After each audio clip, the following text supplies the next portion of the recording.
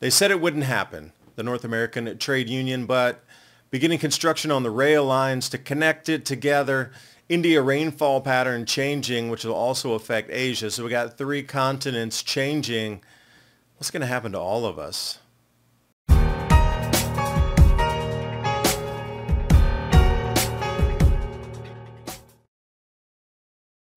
The time has come. The connection of the North American Trade Union with the South American Trade Union happening now. These railroads being put in. Always thought it could be, never was until right now, just like cryptocurrency. Could have done these rail lines a long time ago. Why put it off until now? Economy shifting, why now? Look how many rail lines they're anticipating. Now this is going to open a huge amount of trade between North and South America, Central America right in the middle. The middlemen, no less, going to be compensated for all that. And factoid here, fun fact for the party folk, tomatoes are actually native to the Americas. This means that there was no Italian tomato sauce until the 16th century or the 1500s. Strange fact, I will agree it is. And I was shocked. The U.S. dollar is worth 8.9% less than it was at the beginning of the year. Oh my. That means inflation plus loss of purchasing power. The nasty double whammy there. I thought I was misreading the chart. Get out my glasses. Lo and behold, in pink, it shows the same. Just makes you wonder, with all the collapsing economies going on around the world, all these strange things are happening in unison, as if a domino is started in motion in the next and the next and the next. Oh wait, we saw that in 2007 and 8 also. Getting precarious here. Let's look around the world and see who's consuming tea or coffee. Changed across the planet, rainfall patterns shifting, coffee going to all-time highs. Tea, cultivated, but it needs rainfall too. And think about this being people's daily drinks as they go through morning, afternoon, evening. And how did I get to this story? Because I was looking at tea. India. Highest pre-monsoon rains in 125 years hit Karnataka. Nearly 3 times the monthly average. So that grabs my... So that'll grab my attention. Something that's a 3x. So we're looking for a lot of increasing multiples of storm size, hail size, rainfalls, etc. moving forward.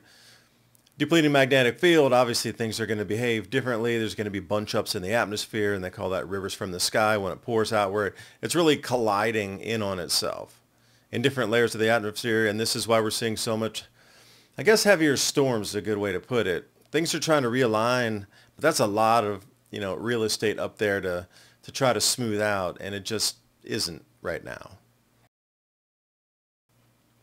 So I like to go more long duration cycles when I'm looking for the research. So I'm bringing you way back in ancient history in Karnataka. They've seen some cycles come and go, drought cycles, flood cycle. Yep, this has been here for thousands of years. They witnessed it. This place is very ancient. Belur and Hampi. And if I was not knowing where the images were from, I would think this was from somewhere in Petra. So similar.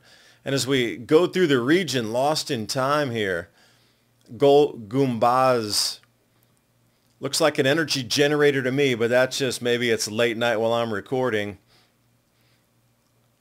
In Bijapur, not known for the biggest domes in India, everybody's looked at the Taj Mahal. Well, that's smaller in comparison to what we see here. There's a well-known saying on Wall Street, sell in May and go away. This year, even the big players are echoing that sentiment. Bank of America and UBS are both urging caution, advising investors to sell the rally. Markets are still struggling to regain their footing. We've seen over $11 trillion in wealth erased from U.S. equities, and the broader economic outlook remains uncertain. Historically, periods like this have often led to increases in central bank intervention, which more often than not means more money printing and a weaker dollar. In uncertain environments, one asset has shown remarkable resilience over thousands of years: physical gold. And Goldman Sachs is projecting a possible rise to $4,000 an ounce by 2026. If you're looking for stability in turbulent times, owning physical gold can offer a level of diversification and protection that paper assets simply can't. Here's the next step. Call Monetary Gold at 1-888-570-2636. Ask how you can hold gold in a tax advantage IRA and what incentives they have today. Again, that's 1-888-570-2636. And tell them ADAPT 2030 sent you. And when you look at this, it looks out of time. It looks very different, like one cycle in the past that survived, this one remnant here. And this entire area, stonework on the lakes, they got dams there. And if you look straight in the middle of the picture, sort of Angkor-ish on the cliffside, carved in there, Angkor Wat to be specific.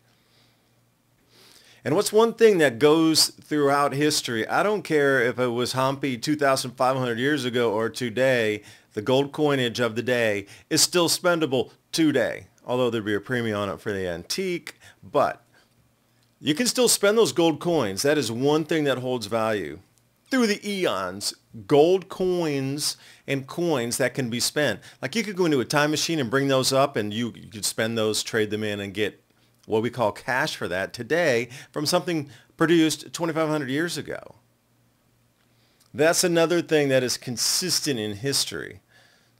But we're not going to go back 2,500 years. We're going to try back to 600 AD. I wish we could have captured that 535 AD period, but this is the best I could do.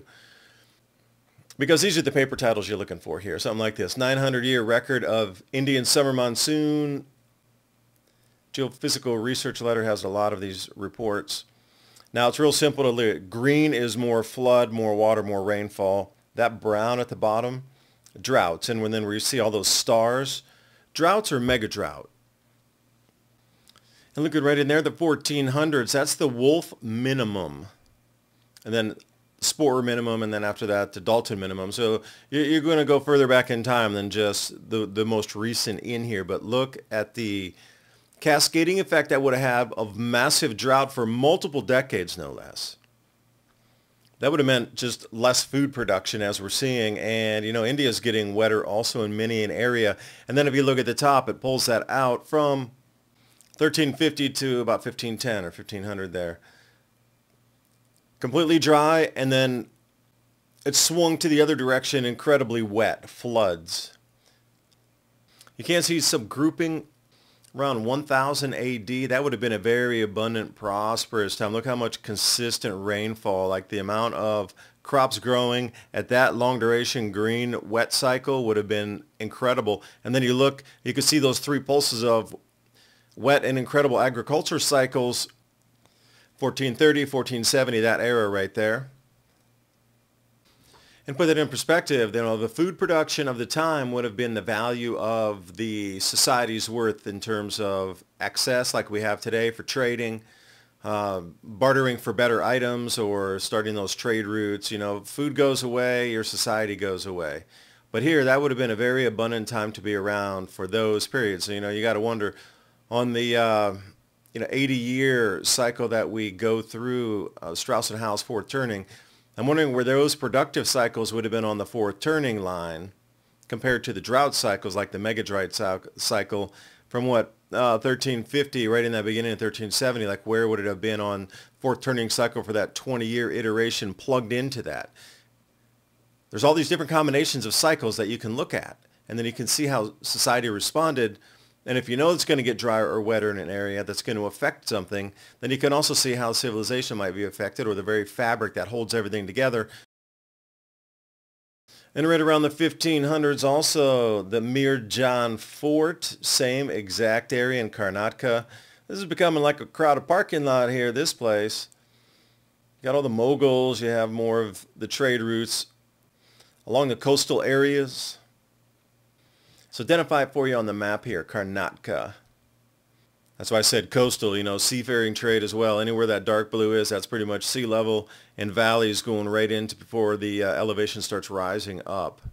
So you can see, big coastal community. Take that back a several thousand years, like what kind of trading would be done in that low coastal area. So a quick memory refresh here. 600 AD to 1500. We covered that chart already, but I wanted to show you linear. So the next time frame I could find was 1870. So from 1500, there's a gap there until 1870. Now, it's weird that it's the opposite. The colors should be opposite here. Floods should be green and droughts should be red. But if it goes above that 0 point line, that's floods. If it's below it, it's drought. Now, just a simple observation, which one are there more of? And without the coloration and just like straight filter, this is what it looks like. 1901 to 2003. Looks like a lot heavier in both directions. The real standout on the chart there is 1919, that 1916, 1917 floods. 1919 is dry out. So it flips in just a couple years. Notice how quickly it flipped from extreme floods to extreme drought in just that one go-around in a couple of years. And I think the information's solid because I got it off Trends in Rainfall.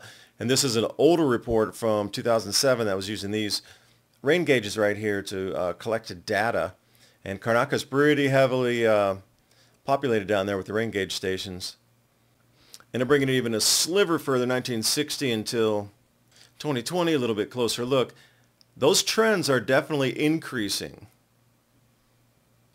Then I stumbled across a couple reports where it linked the Indian monsoon with East Asia agriculture production. There's like equivalent there. So if it gets wetter there, it's going to get wetter over in Eastern Asia.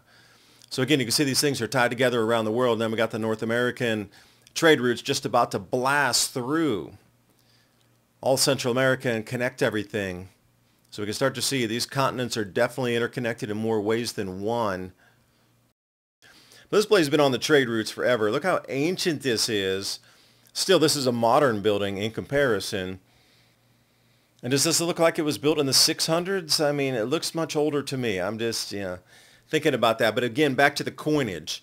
Look at the sun, the moons, the stars. They even had the silver coinage in this era here. It was very well documented on how much trade swung up or how much trade diminished based on, well, I'm going to say it's the rain pattern after you look at it all together, but still the coinage, how important was it to know about sun, the solar activity, and also star moon patterns. That looks like a zeta pinch right in the middle there as well, referencing the sun. But this also looks far older in time comparatively to those other, what you see, red sandstone buildings. This is very different. You can almost feel it being different. And remember, if you get locked in an ancient building, you can use this quick fix here to get yourself out of it. And that's the way it's always been. These changes are time immemorial, but they're all culminating right now. There's a big stack of them happening right this second. So what could you use that has been used in the past to also provide safety moving into the future? Seeds will be another one. TrueLeafMarket.com, heirloom and organic seeds for any grow zone on the planet.